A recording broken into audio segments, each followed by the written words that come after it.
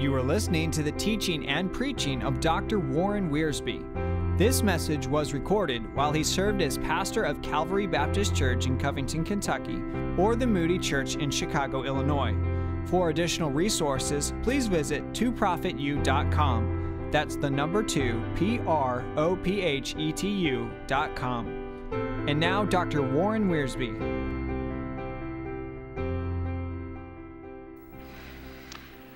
We open the Word to Genesis chapter 22, which you immediately recognize as the account of the offering up of Isaac.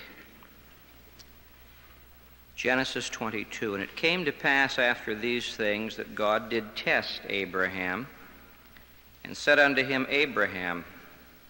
And he said, Behold, here I am. And he said, Take now thy son, thine only son Isaac, whom thou lovest, and get thee into the land of Moriah, and offer him there for a burnt offering upon one of the mountains which I will tell thee of. And Abraham rose up early in the morning, and saddled his ass, and took 2 of his young men with him, and Isaac his son, and cut the wood for the burnt offering, and rose up and went unto the place of which God had told him. Then on the 3rd day Abraham lifted up his eyes and saw the place afar off.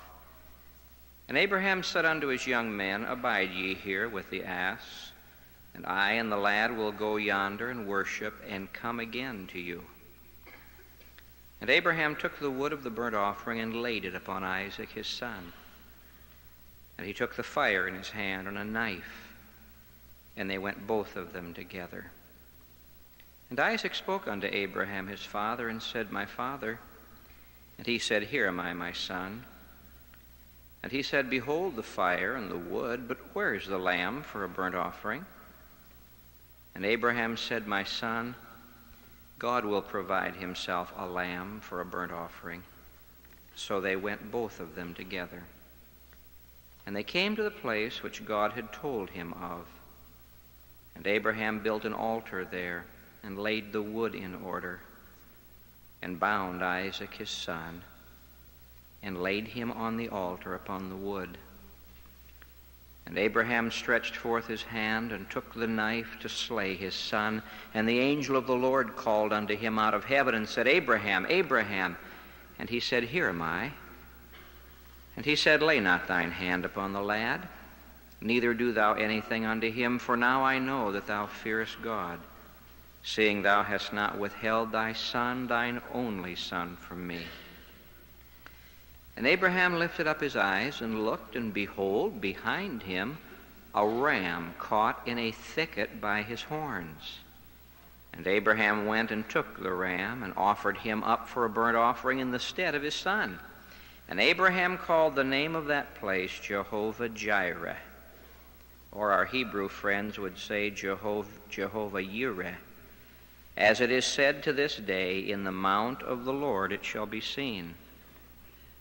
And the angel of the Lord called unto Abraham out of heaven the 2nd time, and said, By myself have I sworn, saith the Lord, for because thou hast done this thing, and hast not withheld thy son, thine only son, that in blessing I will bless thee, and in multiplying I will multiply thy seed as the stars of the heaven, and as the sand which is upon the seashore. And thy seed shall possess the gate of his enemies. And in thy seed shall all the nations of the earth be blessed, because thou hast obeyed my voice. So Abraham returned unto his young men, and they rose up and went together to Beersheba, and Abraham dwelt at Beersheba. And Abraham called the name of that place Jehovah-Jireh. In the Bible, a person's name is much more than identification. In the Bible, a person's name also is information. In the Word of God, a person is given a name that reveals what he is. The very name Isaac. Isaac means laughter, because Isaac brought joy into the hearts of Abraham and Sarah Laughed when she heard she was going to have a son. And so she named her son Isaac. Abraham, his name had been Abram, exalted father. God changed it to Abraham, father of a multitude. You remember that Jacob's name was changed to Israel, a prince with God. Simon's name was changed to Peter. Simon means a hearer. Peter means a rock. Not only were men given names to indicate their character and their place in God's work, but God's names do this. As you read the Word of God, you find that our great God has many different names. He has a great name of power, God Almighty. The great name of covenant, Jehovah, I am, the covenant God. But at least 7 times in the Old Testament, this name Jehovah is linked to another name. Jehovah is I am that I am. When God revealed himself to Moses, he said, by my name Jehovah I shall be known. I am that I am. Of course, our Lord Jesus picked up that name Jehovah, and he finished it for us. I am the light of the world. I am the bread of life. I am the true vine. And so Jehovah is 7 times in the Old Testament linked to another name to reveal to us what God is like. And here in Genesis 22, verse 14, Abraham takes the little Hebrew word that means to see, and he links it with Jehovah. Jehovah Jireh, Jehovah Yireh, which really has 3 meanings to it. I want you to remember these meanings. It means the Lord will see to it. It means the Lord will be seen. And it can mean the Lord will make it clear. I want to take those 3 meanings of the name Jehovah Jireh just to encourage you tonight. Some of you are having a rough time. Some of you are facing a week that's going to be very demanding. The name Jehovah Jireh is a name that God gives to us when we're going through the tests of life. He said, this is my name, remember it. This chapter begins, the Lord did test Abraham. Now, when you're going through a time of testing, remember this name of the Lord, Jehovah Jireh, because the meaning of this name gives to us 3 very wonderful assurances. I want you to lay hold of these assurances. Don't give up. Don't quit. Don't feel like God's forgotten you. Just lay hold of these assurances. Assurance number 1, the Lord will see to it. The Lord will provide. You see, provide just means to see in advance. Pro, beforehand. Video, everybody knows what video means, even if you never took Latin, to see. Pro, video, to see in advance. Jehovah Jireh, the Lord will see to it. The Lord will provide. The Lord has gone before. He's taking care of it. Now, if you're going to be like Abraham and live a life of faith, you're going to be tested. Lot didn't go through this. God didn't have to ask Lot to go through this kind of a circumstance. You know why? The world revealed what Lot was.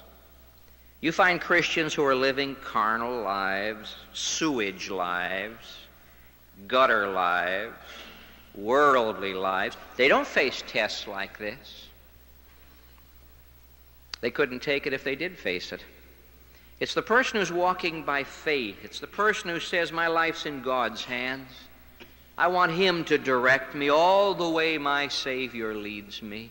I'm going to walk by faith and not by sight. The life of faith is always tested, because a faith that can't be tested can't be trusted.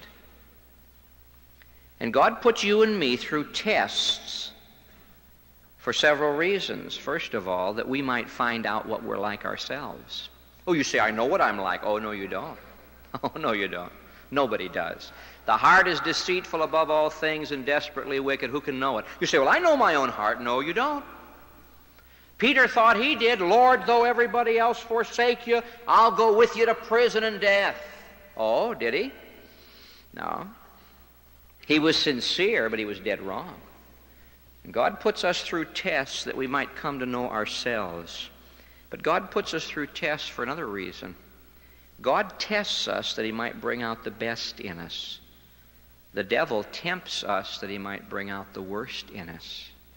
And God tested Abraham that Abraham's faith might grow, and that God might be able to say to Abraham when it was all over, I will bless thee.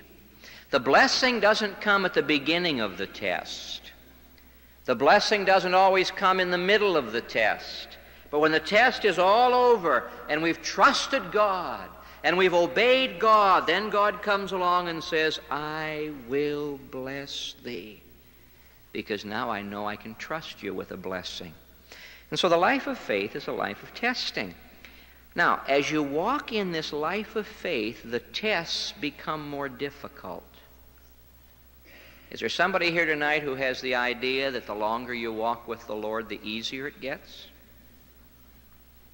Is there somebody here tonight who says, boy, I got saved 6 months ago, a year ago, and man, it's going to be easier and easier. I've got news for you. It gets harder and harder. In fact, I've got a shocking revelation to give to you. When you first start walking by faith and trusting the Lord, your biggest problem is your neighbor, other people. Unsaved friends, unsaved relatives make life difficult for you. But then as you start progressing in your spiritual life, your biggest problem is not other people, your biggest problem is yourself. But here's the revelation that may shock you. As you continue walking by faith and growing in the Lord, your biggest problems will be with the Lord. God will do things you can't explain. And God will demand things you can't understand. When Abraham first began his walk of faith, his biggest problem was his father and his brethren and his nephew. God said, Abraham, get out of your land and leave your family. So he took his father along. He was delayed till his father died. He took Lot along. He got into trouble till Lot got out of there. When Abraham began that walk of faith, his biggest problem was other people. Then when he got that thing settled, his biggest problem became Abraham. He started doing things his own way, and he begat Ishmael. And Ishmael was born. He loved Ishmael. Ishmael was Abraham's firstborn son. And God said, you throw Ishmael out, and you cast Hagar out. And his biggest problem was with himself. He cried out and said, oh, that Ishmael might live before thee. But you get to Genesis chapter 22. Abraham's problem is not with people. Abraham's problem is not with himself. His biggest problem is with God. God says, take your son, your only son, Isaac, laughter, whom thou lovest. This is the first occasion for the word love in the Bible. God, how could you do this? You gave me Isaac. He's an answer to prayer. He's a fulfillment of promise. God, how can we do this? Abraham didn't argue. Abraham obeyed. Because he knew God. Jehovah Jireh. The Lord will see to it.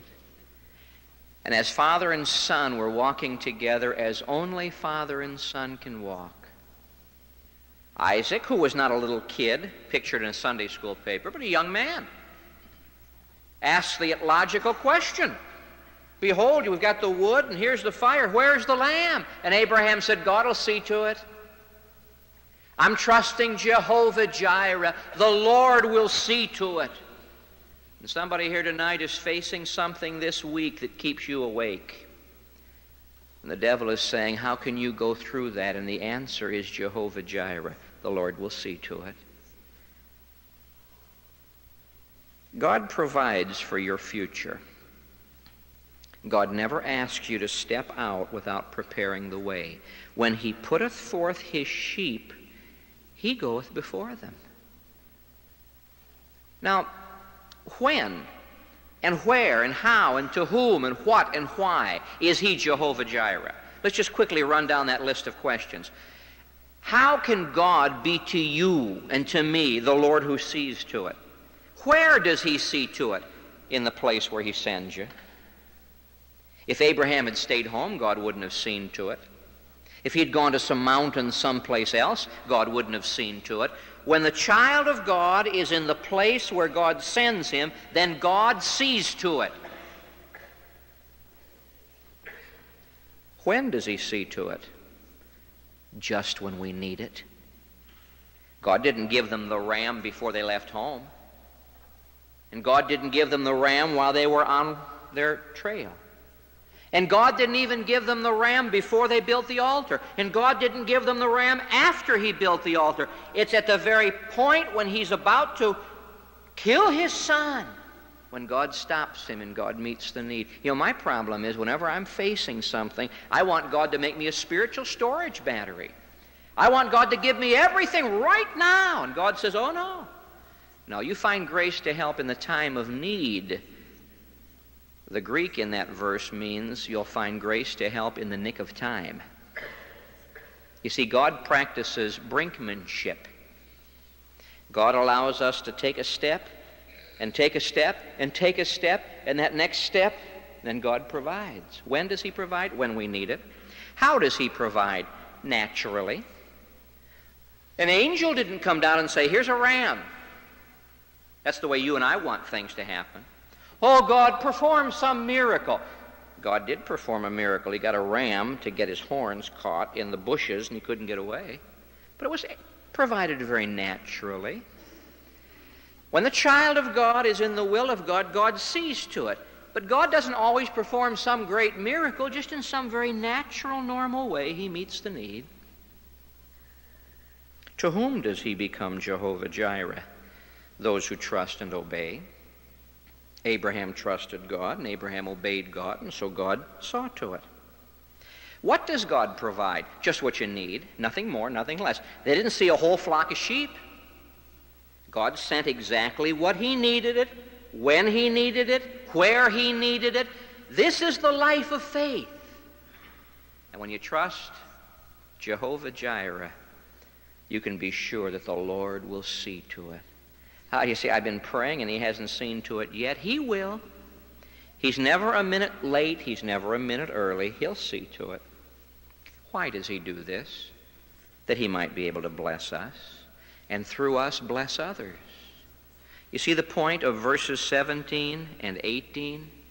When Abraham had obeyed, there stood before God an old man and a young man, and they're worshiping God. They've put the burnt offering on the altar, and now Isaac is a living sacrifice. He's been on the altar.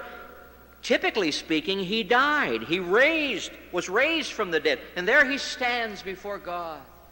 And God looks down and says, through you, other people are going to get a blessing. This next week, you're going through something. You may not know about it yet. I may not know about it, but God does. Don't be afraid, because he's Jehovah Jireh. The Lord will see to it. But there's a second assurance in this name. They called the name of that place Jehovah Jireh. In the mount of the Lord it shall be seen. It not only means the Lord will see to it, but it also means the Lord will be seen. The Lord Jesus, over in John chapter 8, verse 56, makes an astounding statement. He said, Abraham saw my day and was glad. Abraham, said Jesus, saw my day and was glad. How could Abraham see the Lord Jesus Christ? Well, the more you think about Abraham, the more you understand that statement. He saw the Lord Jesus Christ in Isaac. He saw him in Isaac's birth. Isaac's birth was a miraculous birth, not a virgin birth, not a supernatural birth, but a miraculous birth.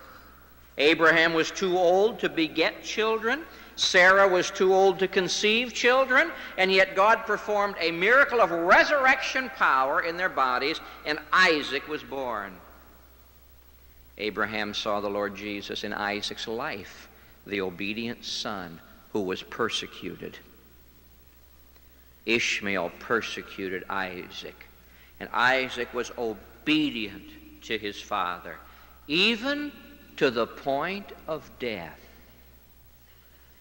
Abraham saw the Lord's death and resurrection in Isaac.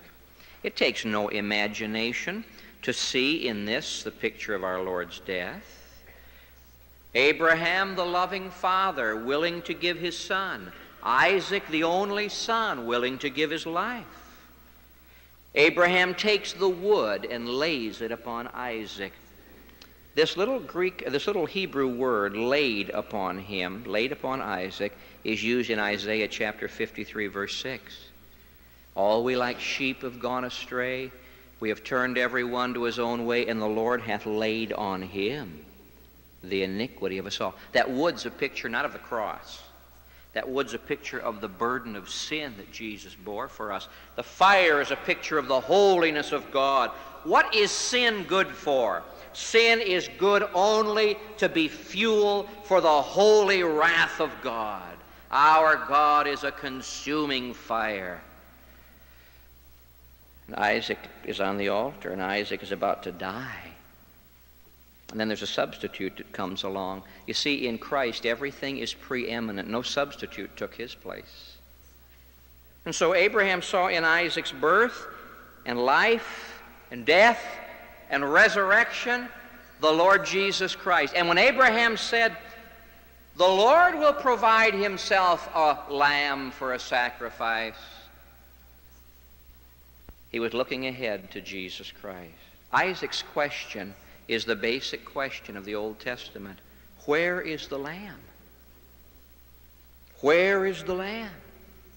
It's not answered until John the Baptist shows up on the Jordan River bank and says, "Behold the Lamb of God that taketh away the sin of the world." Now let's apply this to us tonight. You're going to be going through something that'll be difficult. God will test you. Remember, he is Jehovah Jireh. The Lord will be seen. You know why you're going through this test? That you might see the Lord Jesus Christ. If Abraham had not gone through this test, he would never have seen Jesus Christ, and he would never have rejoiced. Abraham saw my day, and he was glad. Abraham saw my day, and he rejoiced. Now, the test was not a joyful test, but the result of the test was joy.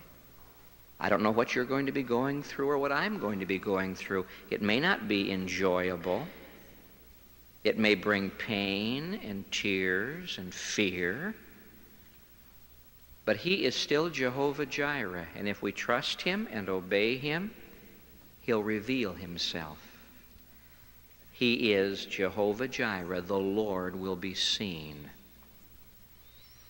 Those 3 Hebrew children didn't enjoy going into the furnace, but they discovered Jehovah Jireh. They saw the Lord. He was right there with them. In the year that King Uzziah died, said Isaiah the prophet, "I saw also the Lord." Daniel is praying and asking for God's help for his people, and he sees the Lord, and he falls flat on his face. Ezekiel, that displaced prophet, is by the canals, and he's looking up, and he sees God. Do you think John enjoyed working in the Roman salt mines on the Isle of Patmos, an old man exiled? And he looks across the sea to where the saints of God are gathering at Ephesus and other places. And then he looks up and he sees the Lord. If you want to escape the altar, then you won't see the Lord. If you want to avoid the sacrifice, then you won't see the Lord. If you want to stay home and say, "No, Lord, I'm not going to do your will," then you won't see him. But oh, if you step out by faith and obey him, you'll discover he is Jehovah Jireh. The Lord will be seen. And the people that I have met who have gone through the trials of life are the people who best know the Lord. There's a third meaning and a third assurance for us to lay hold of. He is Jehovah Jireh, the Lord will see to it. He is Jehovah Jireh, the Lord will be seen. He is Jehovah Jireh, the Lord will make it clear. You see, the highest tests of life cannot be explained. In the years I've been a pastor, people have asked me to explain things, and I couldn't explain them. And they look at you and say, well, you've studied theology, and you've read your Bible. Now tell me why. And I say, I don't know why.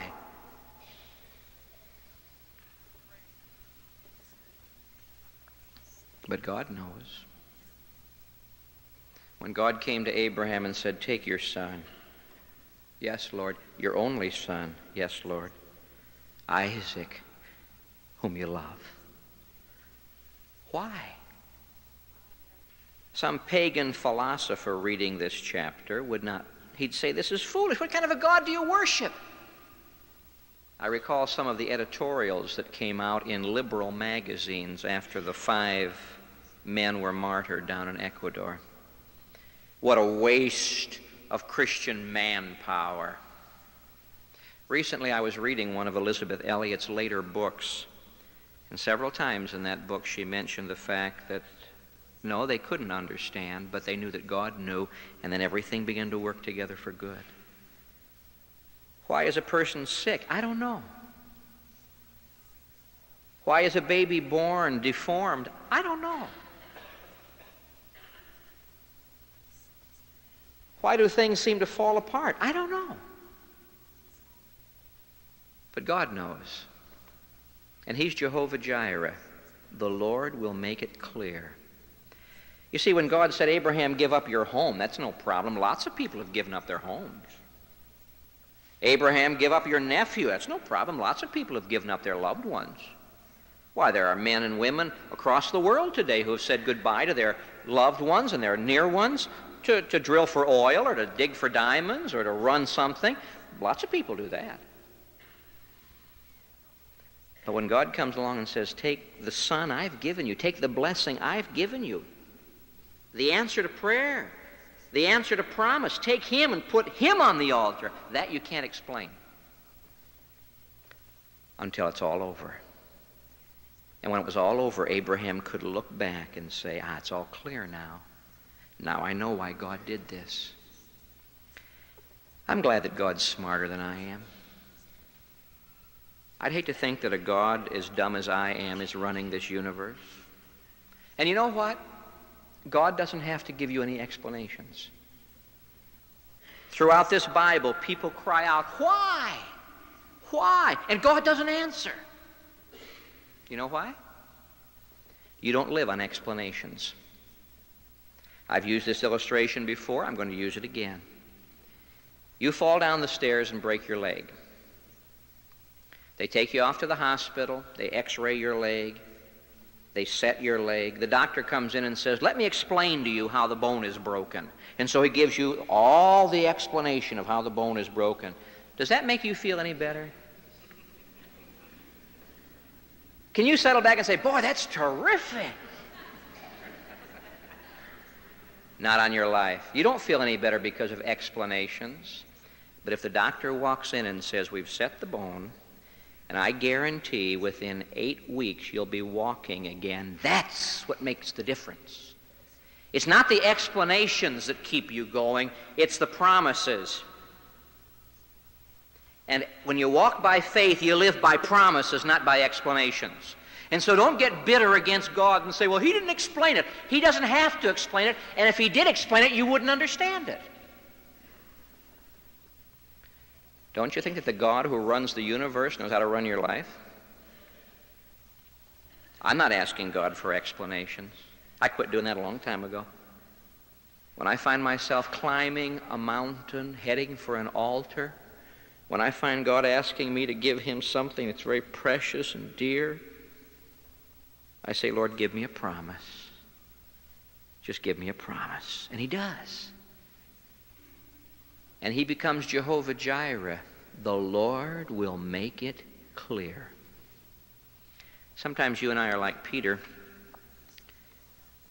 We have to tell the Lord what to do. Oh Lord, not my feet only, but all of me. And Jesus said, Peter, what I'm doing you don't understand now, but you'll know hereafter. I'm glad for that. Next time you find the darkness moving in on you and the devil saying, what good is it to pray? What good is it to trust? What good is it to go to church? Just listen to Jesus when he says, what I'm doing you don't understand now, but you'll understand hereafter. I'm Jehovah Jireh. God will make it clear. And if he doesn't make it clear in this life, he'll make it clear in the next life. Not now, but in the coming years, it may be in a better land. We'll know the meaning of our tears, and then someday we'll understand. Meanwhile, we walk by faith, because our God is Jehovah Jireh. And you can be sure that the Lord will see to it. When you need it, where you need it, how you need it, the Lord will see to it. He's Jehovah Jireh. The Lord will be seen. And after you come back from that test, people will say, there's something different about her. There's something different about him. Yes, there is. He saw the Lord. He's Jehovah Jireh. You can be sure the Lord will make it clear. But he's only Jehovah Jireh to those who trust and obey. So don't be afraid. God says there's a mountain. I want you to go higher. Climb that mountain. Lay on the altar what I'm asking for, and don't be afraid, and don't fight, and don't argue, and don't ask for explanations. Just trust me. I'm Jehovah Jireh. I can see to it, and I will.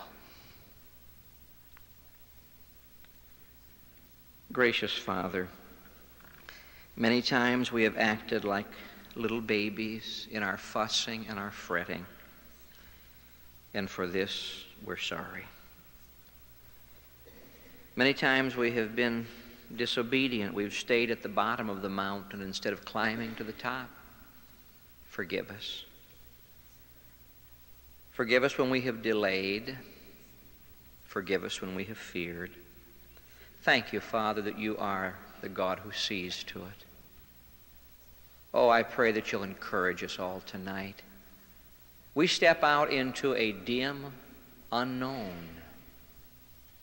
and we see only one step at a time, but that's enough for us. You are already seeing to it, and all things are already working together for good. And so encourage our hearts. I pray, Father, for that one who may be here without Jesus Christ, who has no God to see to it, who has never been to Calvary and trusted Christ. Oh, that that one tonight might trust him. I pray for that disobedient Christian who's missing the blessing. Oh, may that one come back to the altar tonight for Jesus' sake. Amen.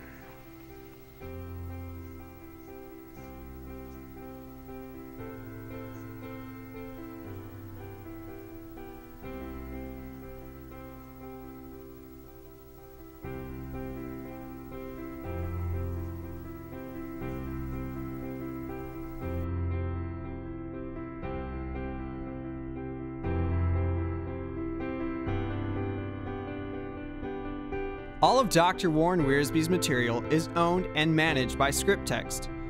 The material contained in this podcast is copyrighted and is for personal use only, not to be duplicated or sold without prior written consent from ScriptText.